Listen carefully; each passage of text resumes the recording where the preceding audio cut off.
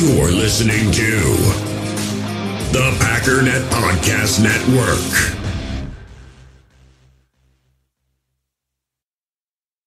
American Idol goes all over the nation. The hometowns, big and small. In search of America's next superstar. ABC Sundays. You make dreams come true. Home is where the dream starts. Music tells our own personal story. Idol is where the dream takes off. I did the biggest thing I thought I could do, an audition for American Idol. You're going to Hollywood.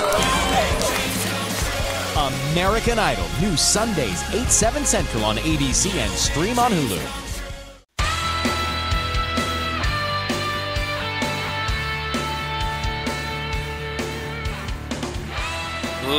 Ladies and gentlemen, welcome once again to the Packernet Podcast. I am your host and resident panelist, as always, Ryan-Schlipp. Check us out online, packernet.com. Find me on Twitter, pack_data.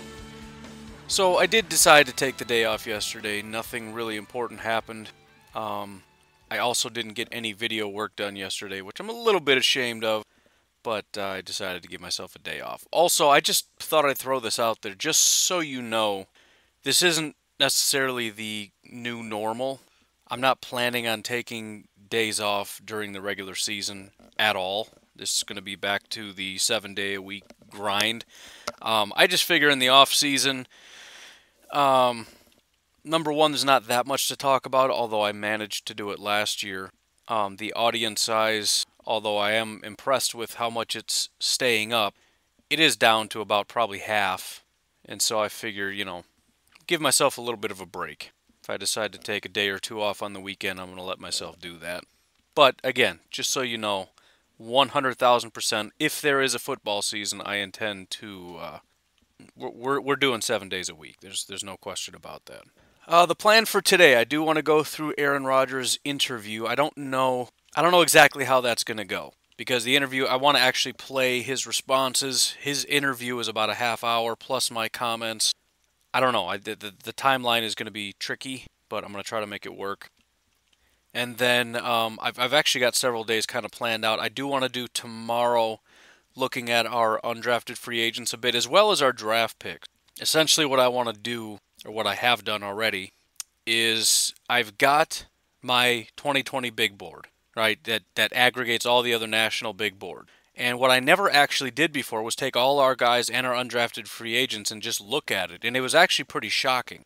The way the, say, national media ranked everybody is very different than how guys actually fell. In other words, there were let me just put it this way, and you could probably figure out who I'm talking about. One of our 7th round picks was our 4th highest overall value, according to what the national media had. There are also undrafted free agents that were ranked higher than some of the guys we drafted.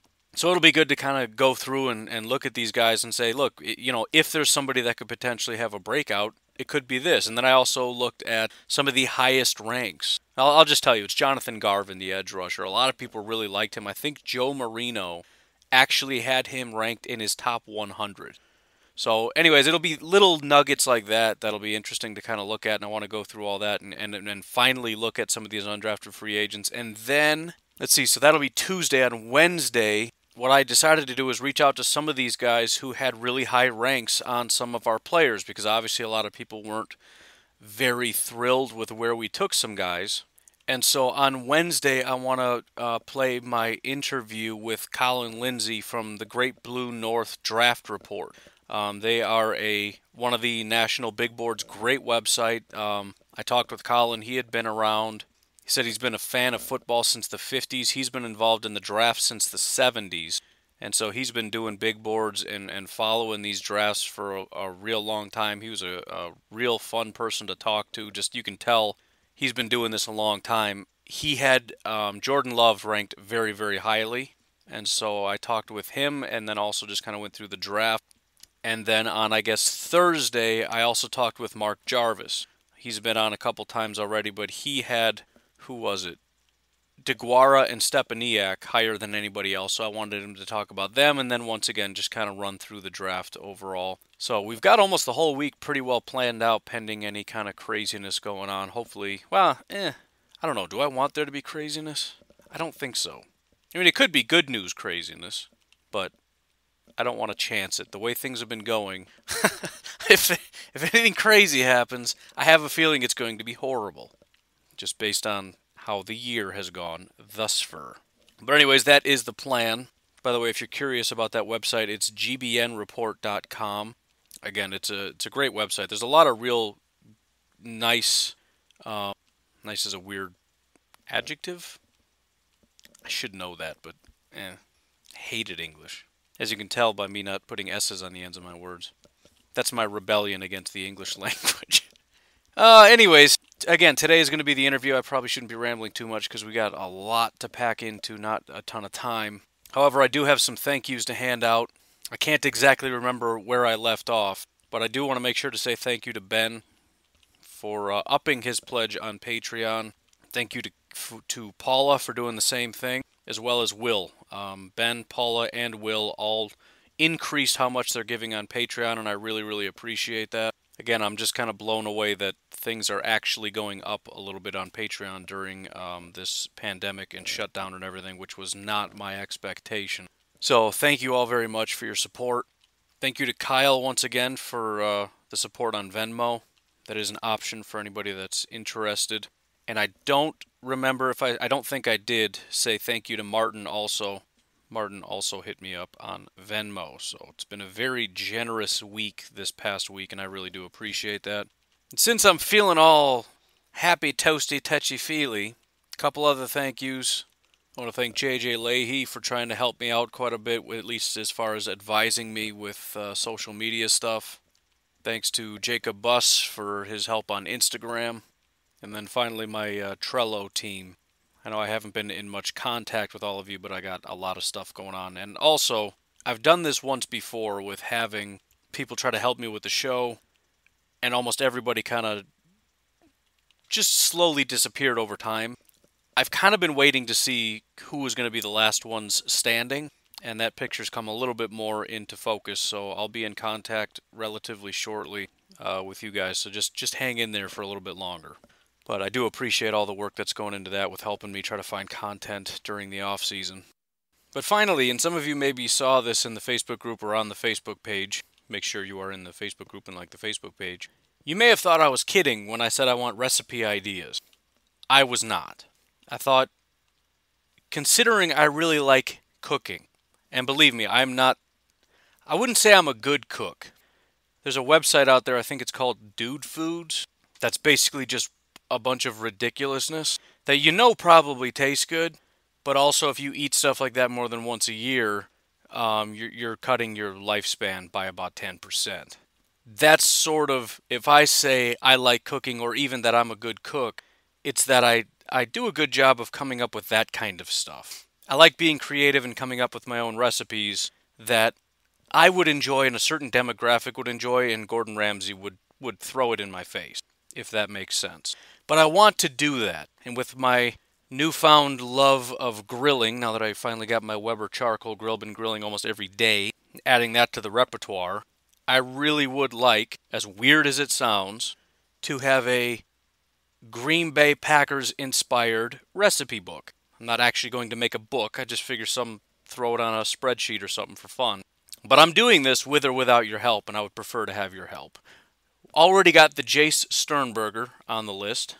Got to do something Gilbert Brown related. I'm not sure if I'm going to go with Gilbert Brown burger. Maybe. There's probably going to be like 17 different burgers, and that's fine. I'm very fine with that. But I feel like it's hard to create a burger that fully represents Gilbert Brown unless it's an 8-pound burger, which is doable. Let's be honest. We can do that. I do like the Don BBQ idea. Brilliant. Jared Cookies, maybe. Martellus Eggs Benedict, probably not, because I don't want to make eggs. Well, I mean, maybe, but I don't like Martellus Bennett, and I don't want to put him in a Packers-inspired anything. Equanimous St. Brownies is brilliant. That's absolutely going to be on there. Darius Shepherd's Pie is 100% going to be on there just because I want to make shepherd's pie. And again, it's not going to be shepherd's pie. It's going to be my interpretation of shepherd's pie, which means no vegetables, and I'm using beef and not lamb. Because why would I? Why? Yes, it's technically a cottage pie then. I don't care.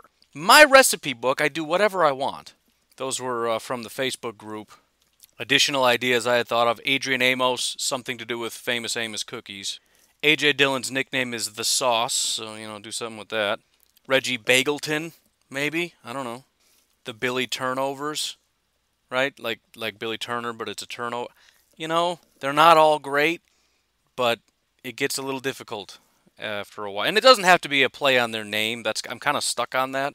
But, for example, I looked it up. Aaron Rodgers, apparently one of his favorite things to eat is white cake and ice cream. So that could be a thing, Call it like goat cake or something. I don't know. Brett Favre's favorite food is gumbo, which, again, I'm not making real gumbo, but I would be happy to make my own interpretation of a gumbo. It just sounds delicious. Like, I don't know. Let's put rice and some sauce and about 17 pounds of meat into a dish and eat it. Oh, yeah, that's okay. Jordy Nelson's got to have something to do with steak because, he's got like 1,000 head of cattle. A steak sandwich or something. And then I've also got some of my own things that I like to make that are just creations of my own that I have assigned to players already. So I got the Balaga Bombs, Bhakti Bars. Rashawn Gary's nickname is Big Ra, so I'm going to be making the Big Rocco, as in taco. And then Montravius is going to be the Monstravius, like monster. Just, you know what, again, they're not all gems, but that's why I need your help. So think it over. There is a post in the group. If you can find it, put it in there. Otherwise, just message me. I'll add it to my list. Very, if you know me well enough to know how excited I get about food, you know that I'm 100,000% serious about doing this. Otherwise, I guess that's good enough. Oh, okay. Promise this is the last thing. There is if you go in the Facebook group, the very top post that I have pinned there is how to get notifications on Apple iTunes. I have an Android phone, and I typically use Google Podcasts. They did an update recently, and I just recently subscribed to a new podcast, and it says, would you like to get notifications? And I'm like, I've never seen this before. That's weird. And so I went to my podcast, clicked on subscribe, and it didn't unsubscribe me. It popped up this message, would you like to get notifications? And I turned notifications on for my show. If you're using Google Podcasts, go to the Packernet Podcast, click on subscribed, and then turn on the notifications. That way, you'll never miss a show. And again, if you're an iTunes user and you want to know how to turn on notifications, there is an article pinned to the top of the Facebook group.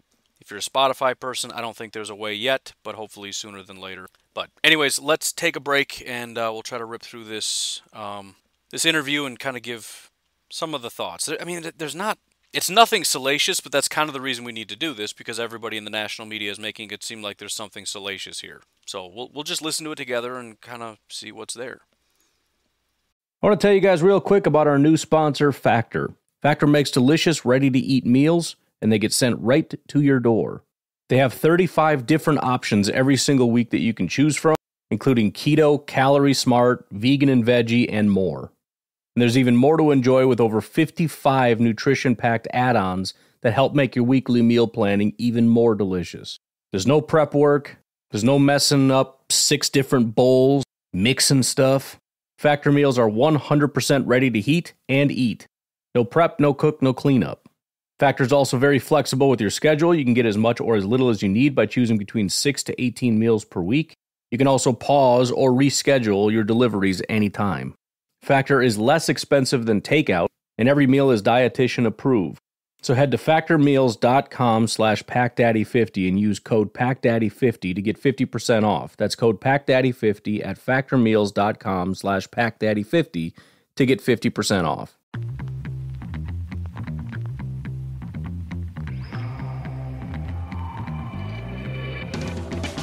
Ladies and gentlemen, let me ask you a question. Have you ever heard in your entire life of test driving a phone network? Well, now you have, because US Cellular is going to let you test drive their network for free for 30 days.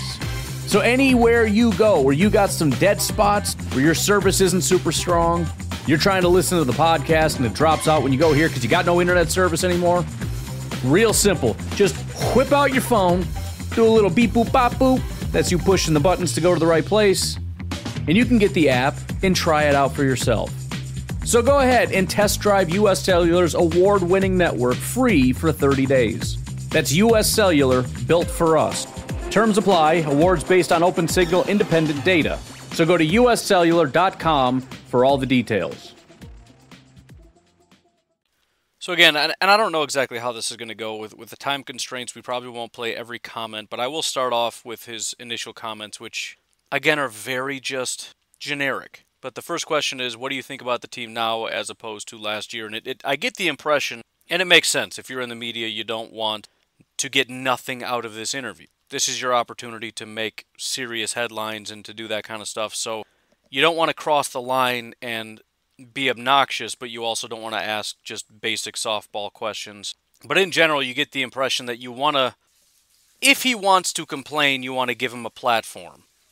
Or if he wants to praise or whatever. But you kind of leave that open-ended and just see where it goes. So the first question is, compared to last year's roster, what do you think about this year's roster? I think that's kind of a good opening question to gauge where he's at. You know, a lot of people are fuming about it. I'm still getting messages about why in the world did we do what we do, and there's still some great points to be made about this not being the correct direction. Of course, you know, I'm over it. I've come to terms with it, and I'm willing to just see what happens. But where is Aaron Rodgers on this? So here was his response to that question. Yeah, I like where we're at. I like, obviously, what we accomplished last year was pretty amazing. You know, the additions that we brought in, and then, you know, having a first-year head coach with a new system. I liked our progression throughout the season. Obviously, we had a lot of success, won a lot of close games. I like where we're at. I think, you know, as always, we're going to be expecting, you know, those young players, whether they're rookies or second or third year guys, to make that jump, and we're going to be calling on them to play an even bigger role for us. We've, you know, obviously had some changes with a few positions, but, you know, I like what Brian has done, and you know, I obviously hope there's a season and hope we get a chance to get back together soon and start working on that chemistry and get excited about the season. So again, there's really nothing there, right?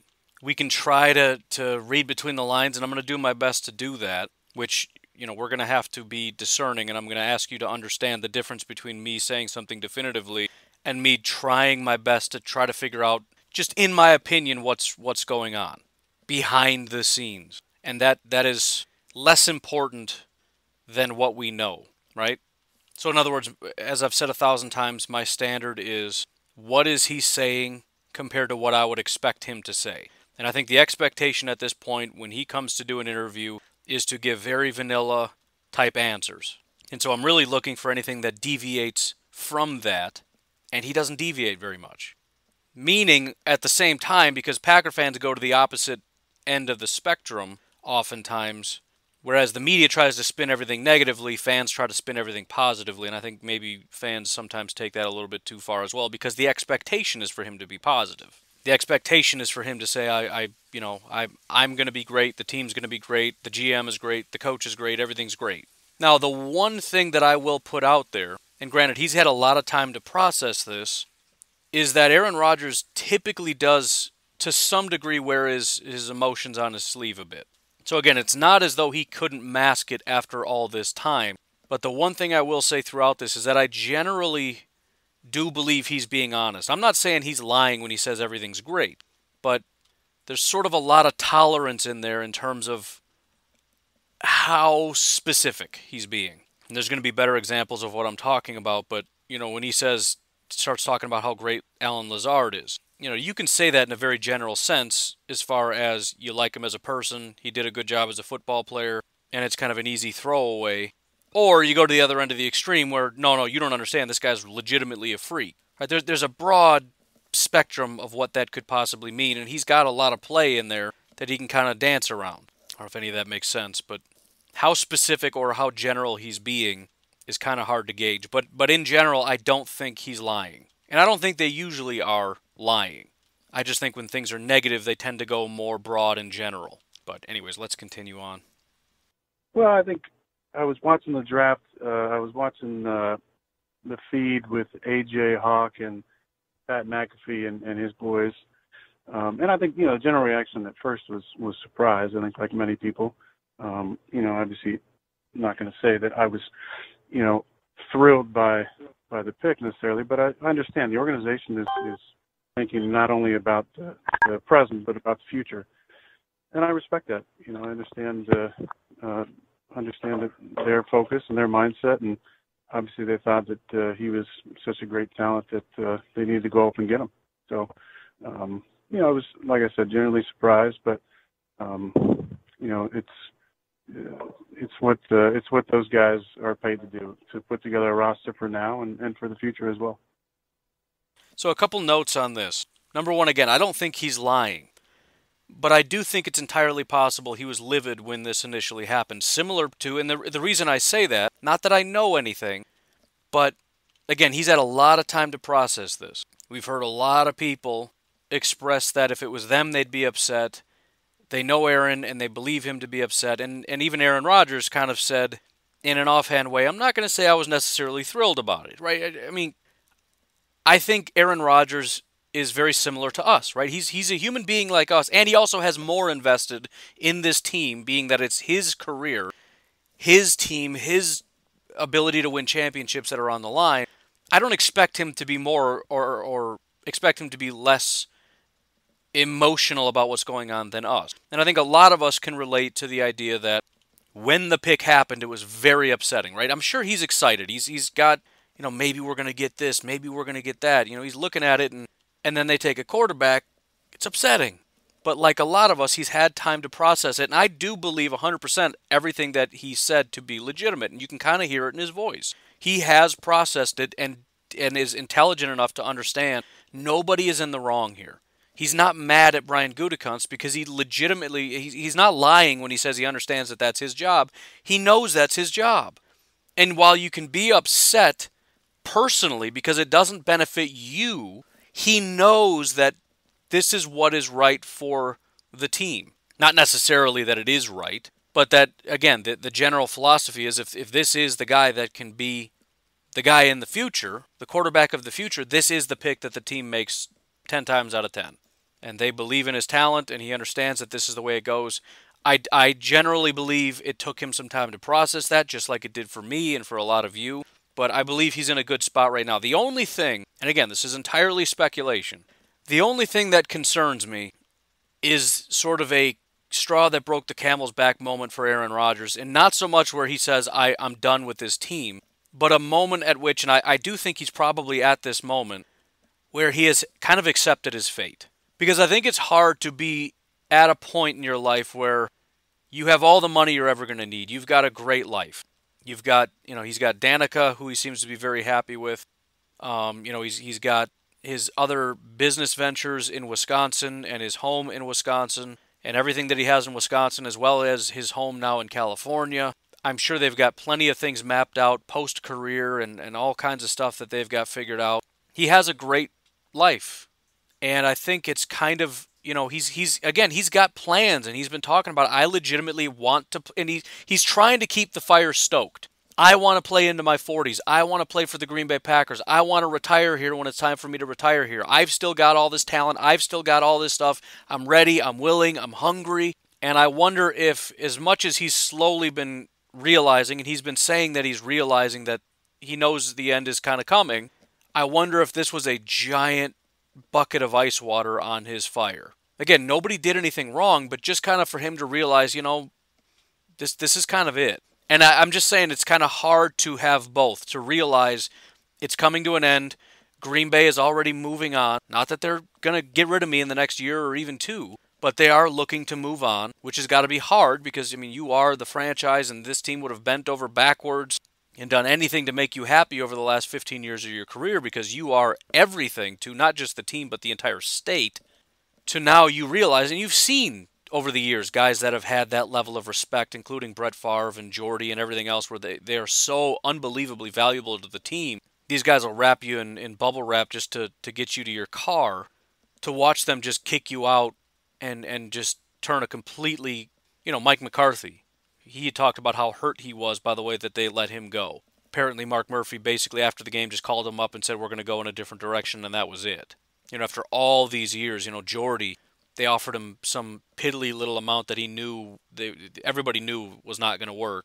It's just a very cold thing, and I'm sure he feels that cold shoulder a little bit. Again, he's still the man, but he knows it's coming to an end. And he knows that Although this is one of those things that you say, well, you always just take a quarterback when it's there. You know that there's some very strong, serious looks, and also the realization that if Jordan Love ends up being a very good quarterback, not even necessarily as good as Aaron Rodgers in his prime, but if he can handle this offense, they're very likely going to move on. And so part of what I'm hearing in his voice is just he's good with it. And as much as that's a good thing, and it's like, ha-ha, national media, he doesn't care, he's not mad, it's also kind of he realizes that it is what it is, and this is out of his control, and he's going to do what he can, but, they're gonna do what they're gonna do, and I can only control what I can control. And again, he's got this other aspect of his life that he can control, which is everything outside of football he can control and does have a lot of power over. And I guess the only concern I have, again, and they keep talking about, and there's another question that comes up about this chip on his shoulder, and we've been talking about that for 15 years. I really, really, really doubt at this point in his career, knowing he is going to be a first-ballot Hall of Famer, he's already proved everybody wrong. He doesn't have a chip on his shoulder because of the 49ers. Come on now.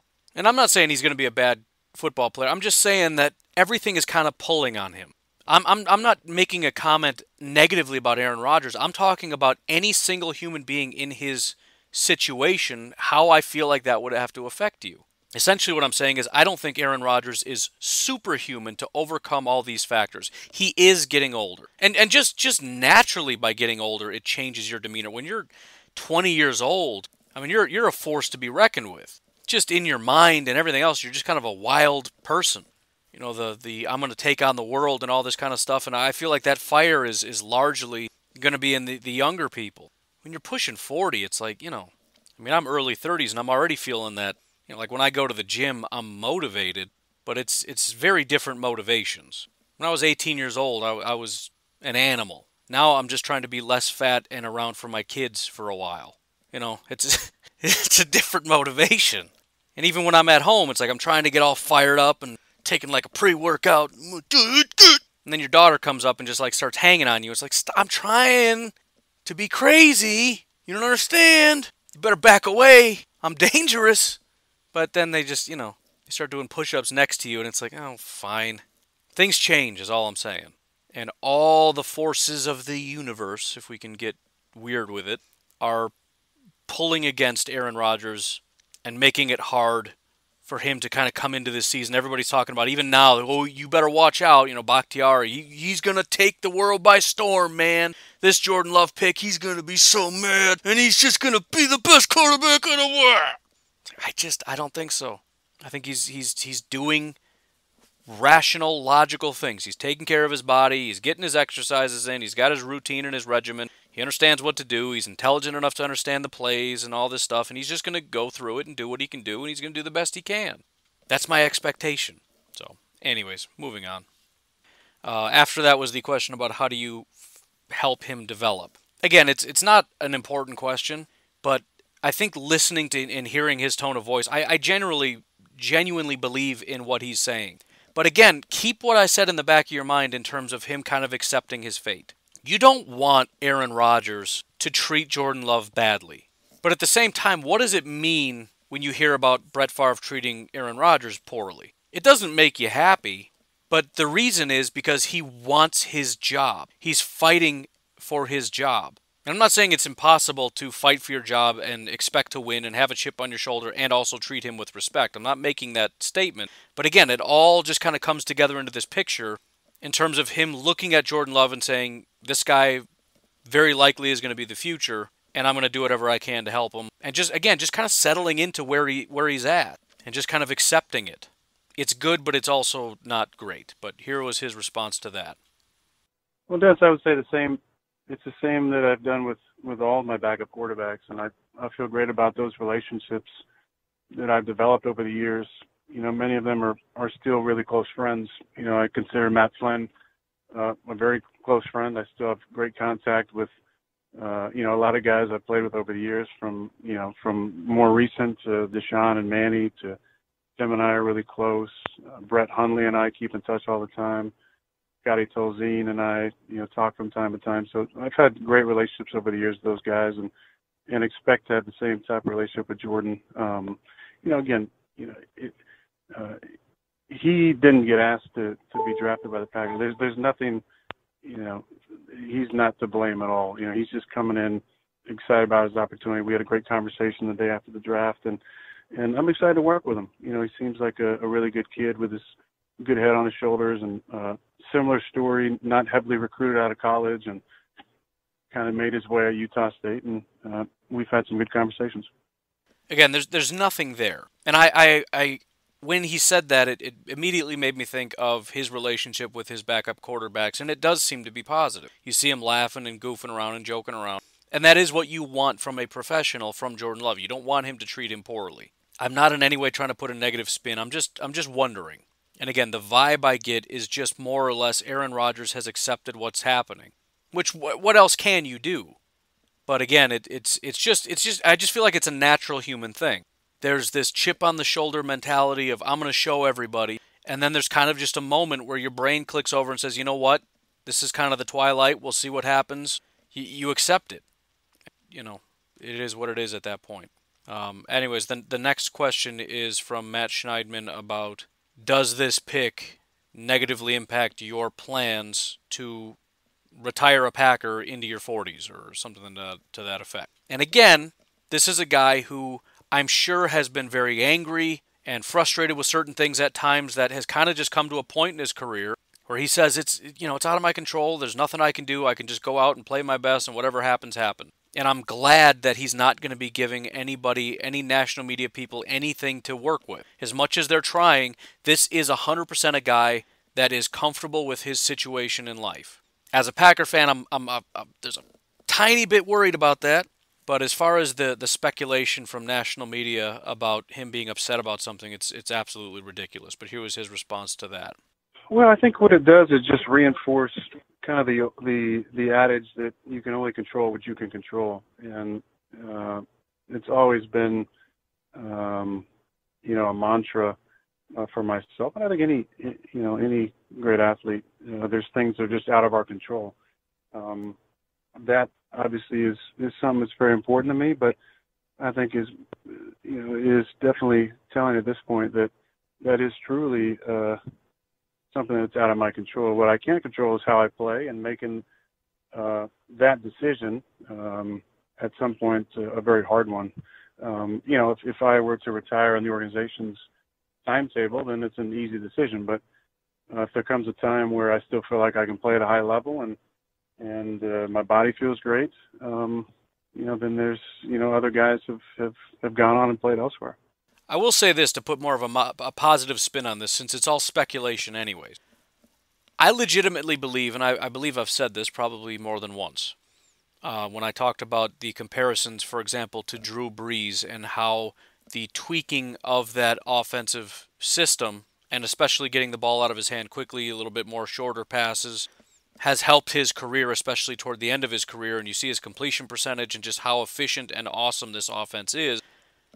What I have said for a while now is if he can settle into this offensive system and kind of let go of being a superhero and I got this and I want the big play and all this, and just really, again, settle into this offensive system, I think he can have a great renaissance of his career. I think we can see a resurgence, some of the best years that he's had, because let's be honest, he hasn't had, not that he's been bad ever, but I don't think anyone's considered him a top 2 or 3 quarterback in quite some time. A lot of that is just because of the emergence of other quarterbacks, but still, I mean, Aaron Rodgers has been seen as good, not great, and some people are even trying to push him even further down than he's worthy or than is fair. But again, entirely speculation here. Maybe him kind of letting go a little bit is going to help him.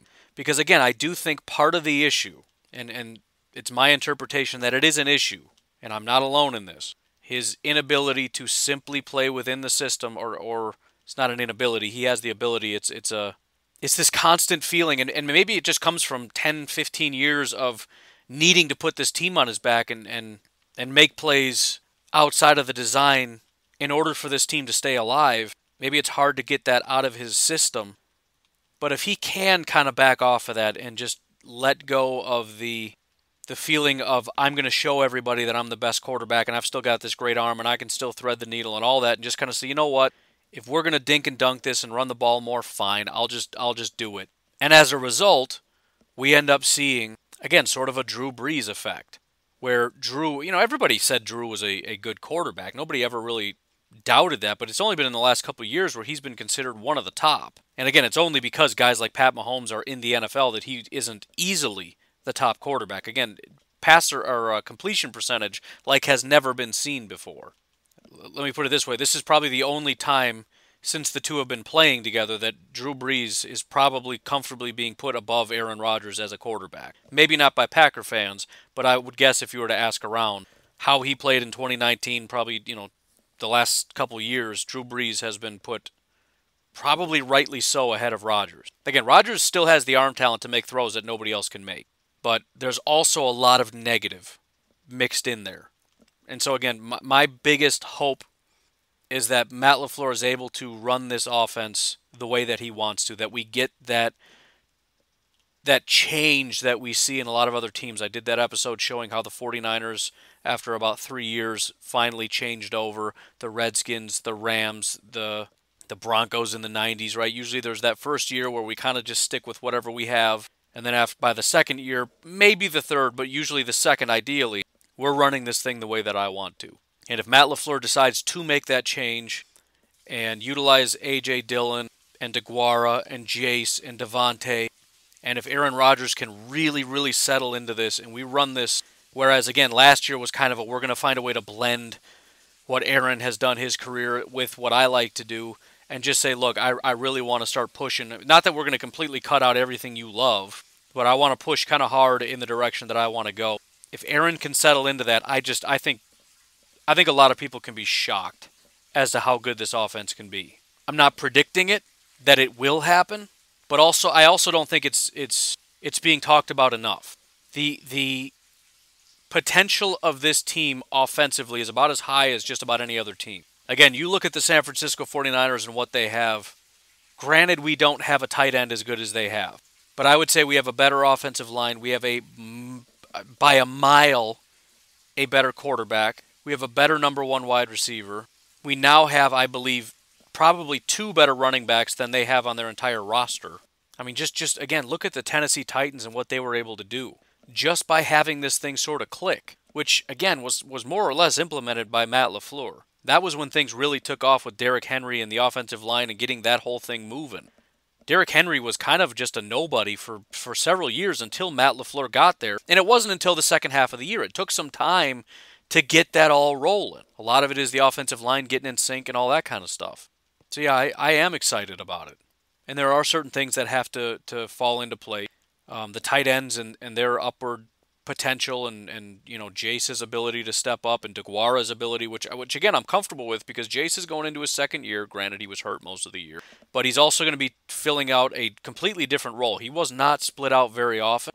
He was put in line, which I don't think is his best, the best way to utilize his talents. And now he's going to be taking over for what Jimmy was doing, which is probably roughly 50% of the time he's going to be split out in the slot.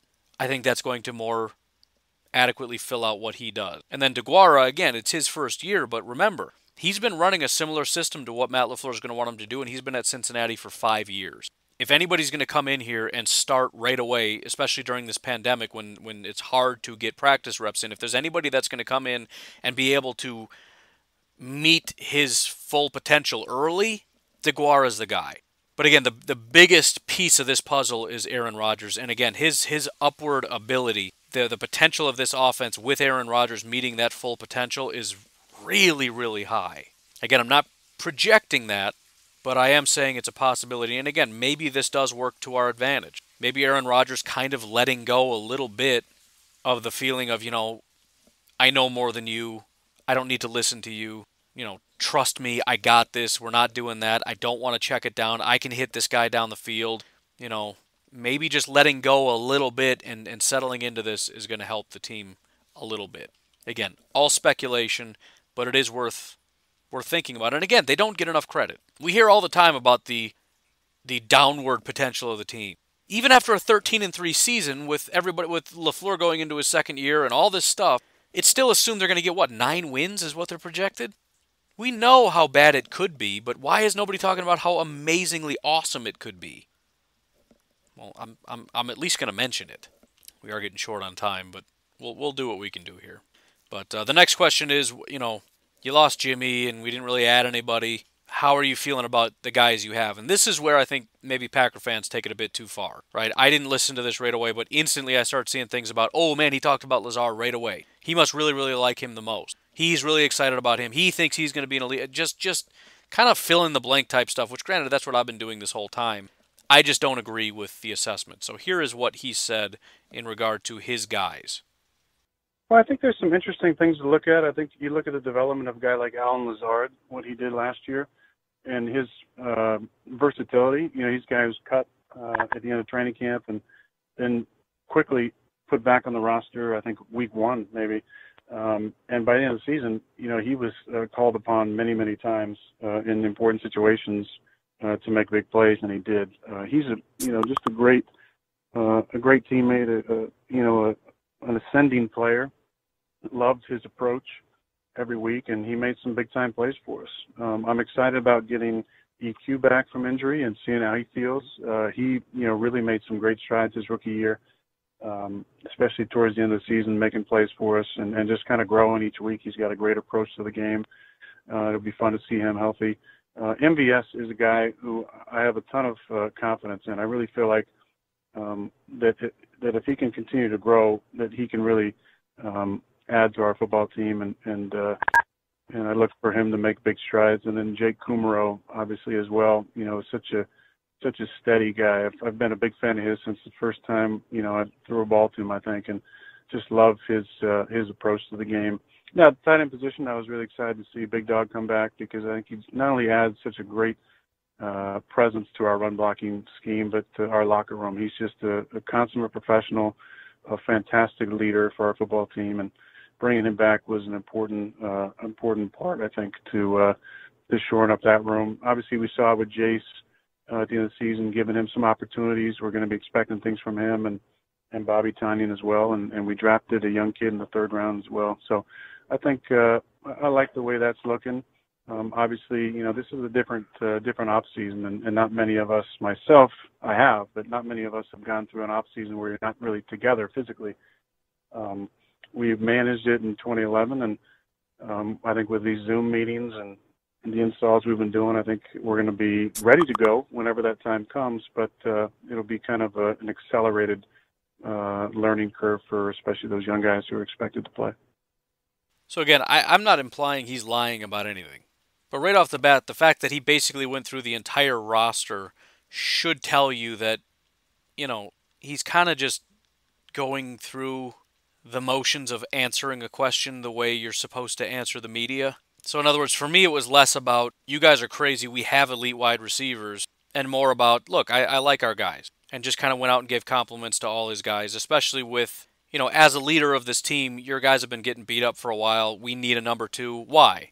Well, apparently because Alan Lazard is garbage, and MVS is garbage, and EQ is garbage, and Kumaro is garbage. Because I don't know why else, and Funchess, by the way, is garbage. Why else would we need so desperately a number 2 wide receiver? And understand that is what you're saying when you say we need a number 2 wide receiver. You can't have it both ways, and a lot of people are. Because the end of last season, most Packer fans were telling me that Alan Lazard is a legit number 2. You're out of your mind. You don't know what you're talking about. Elite, awesome, great, all that stuff. And then now suddenly it's unanimous we should have gotten a wide receiver. I don't know how that fits in. Maybe all the Alan Lazard truthers are still out there. They're just very quiet lately. Maybe they're hibernating. I don't know what happened. But I have not heard one person pipe up and say, you guys are nuts. We don't need a number 2 wide receiver. I don't even know why we got Funchess. We have Alan Lazard. So again, he did mention Alan Lazard. That's true. But when he mentioned Alan Lazard, he was talking about development. That was the reason he mentioned him first. It wasn't because he believes he's this elite wide... And he does like him. Again, I'm not saying he's lying. But let's be honest about what he said. He talked about his development. He said he's a guy who was cut, and then we relied on him a lot toward the end of the year. And that's true. I don't think that means we necessarily have to believe that he is going to step up and be the next Davante Adams. I think Alan Lazard is what he is, and he's a good football player, and that's great. And we're going to get production from him. But again, he went through the list of he really likes Kumaro. And by the way, that's the other thing. Just because Rodgers likes a guy means nothing. In fact, it's almost a curse. It seems like everybody he says he likes, Packer fans jump on it and say he's going to be real good because Rodgers likes him, and he's not very good, and he ends up getting cut. He's liked Kumaro for a very long time. He liked Jimmy Graham and talked about how great Jimmy Graham's going to be, and you guys are going to be surprised, and just wait. Just like he really liked Martellus Bennett, and just wait, oh man, this guy's so good, and our chemistry's great, and da-da-da-da-da-da-da-da. And I keep talking about how everybody mentions, oh man, imagine how good he's going to be when Rodgers is his quarterback. We've literally never seen that. That's never been a thing once that I can point to. Martellus Bennett got significantly worse when he came here. Jimmy Graham had his worst years ever when he came here. Jared Cook had a good couple games in the playoffs, but for the most part was just terrible for the most part of the bigger part of that year. So the Aaron Rodgers multiplier isn't a thing. Aaron Rodgers liking you doesn't make you a better player. Good players are good players, bad players are bad players. And again, the fact that he went through the whole roster and talked about Kumaro and he talked about MVS. Now, the one person he did seem to highlight was MVS. Now, I'm kind of out on MVS, but obviously it's possible that something could work out here. And also, I don't know that it's 100% MVS's fault. I laid the blame at his feet because it was kind of a confusing situation. Aaron Rodgers was never able to hit him. Every single time MVS was open, Aaron Rodgers missed him. Now, I thought it was weird because every single time Devontae's open, he hits him right in stride. So, it's hard to tell, if you run at a different angle, maybe you slow down, maybe you sped up, there's some kind of a thing in which these two are just not in sync. But I think if you put them in sync, and if you had Aaron Rodgers actually throw a good ball to MVS has a significantly higher, his statistics are a lot better. And again, maybe it's something MVS is doing wrong. Maybe it's Aaron Rodgers doing something wrong. He just can't quite gauge that speed. I don't know what it is. But I think that's already one thing. And then there does need to be significant growth outside of that. But hopefully Aaron Rodgers is right. If he pinpointed anybody, it was MVS. But even he said, if he continues to grow. And in my opinion, that's a big if. He was a later round guy for a reason. We're betting on the upside. We've seen the upside. He's tall and he's fast. His ability to be a great receiver now is where he needs to take that next step. And the reason he went later is because there's concerns that he's not really going to be much more than his height and his speed. So I'm skeptical that there's going to be anything more from him, but I am excited about the potential of it. And again, a lot of it could just be those two getting in sync, which there's every reason to believe if MVS can't quite take a step, maybe Aaron Rodgers can, in terms of getting more in sync with MVS and being able to throw to him and gauge what he's doing and all that stuff. I don't know. But I don't want to overestimate how great this team is going to be because he went through the entire roster and just talked about everybody positively. I don't think that was really much of anything other than being complimentary and not trying to dump on his guys and be like, well, yeah, it kind of stinks that we didn't draft somebody because I'm stuck with Kumaro here. He likes his guys. He pointed out the upside. That's it. But I don't think there's really much else here. Anyways, we didn't even get through half of that. I was kind of worried that this would happen. I was hoping we can get through the whole thing, but it's hard to get through a 38-minute interview plus my comments in a timely manner. I was hoping to get through at least 10 minutes, which we did not, but I don't know. Maybe, I don't know what to do now. Maybe tomorrow, rather than playing the audio, I'll just come up with a few other comments from this interview. But that's, again, there wasn't that much here. I think a lot of it is just general sort of coach speak. And again, the only thing I can really take away from this is, like most of us, the draft didn't go the way that he had hoped in a perfect, ideal world, but he's comfortable with where he's at in every aspect. He likes his guys, he likes his coach, he likes this team. He has his plans of as the next question was about his external motivation, and he even went on to say, I don't really have any. He basically went on to say that he's never really needed a lot of external motivation. Maybe that's true, I don't know. It's always been said that he plays with a chip on his shoulder. But either way, he said he doesn't really have that. His biggest focus is just trying to keep his body healthy so that he can play late into his years. And so that's what he's doing, right? I'm going to stay healthy. I'm going to try to make sure my legs keep kicking, I like to play with mobility, so I want to make sure I can still do that. And he's just kind of settling into it. It is what it is. And of course he's going to give 100% because he wants desperately to win a championship. He wants another one before his time is up. But again, I just think, and we've been hearing for probably 2 years, maybe a little longer, him talk more about the finality of it and realizing the finality of it. And again, it just all this stuff points to him kind of settling into accepting his fate, being much closer to Brett Favre now and talking with him and having a lot of conversations about retirement and what it's like. And I'm sure Brett has told him, how hard it is to accept it, but it's been great and all this, whatever. He's got a lot of relationships with other guys. Most of the guys he started his career with are done. Everybody he plays with is a young gun now.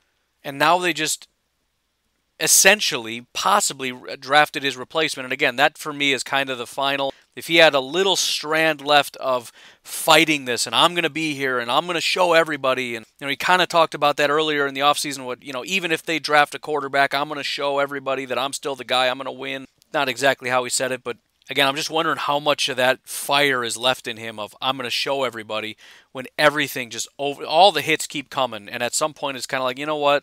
It is what it is. I'm going to just take care of myself, control what I can control, which is literally what he's been saying for a while. And whatever happens, happens. And again, the only reason I bring that up is it's hard to have both. It's hard to, on one side, be completely fired up, and I'm going to show everybody I'm going to take on the world. I'm going to be the top quarterback. I'm going to win multiple Super Bowls. And on the other hand, say, you know what? I might be done in a couple years. I don't know. And not just realize it, but accept it. To actually accept that this is basically it. And be okay with that, and also be fight. It's just, I don't think that that's very easy to do. So again, the positive here, it's not as though if he doesn't have a fire, it's over, right? Drew Brees knows he's just about done, and he's having great success. And I really think a lot of it is going to rely on him settling into not just what's coming in the future, but also settling into letting LaFleur run this offense and not feeling like he needs to be, the main driver of this offense. Let other people step up. Let LaFleur step up. Let him be the weapon. Allow yourself to just be a piece, a major piece, but allow yourself to just be a piece of this offense. You don't have to be the magic man. You don't have to be the superhero. You'll have your opportunities to be a hero, no question. But it doesn't have to be the first play of the first quarter. Right? If we need a final drive with the last 2 minutes, yeah, put your cape on.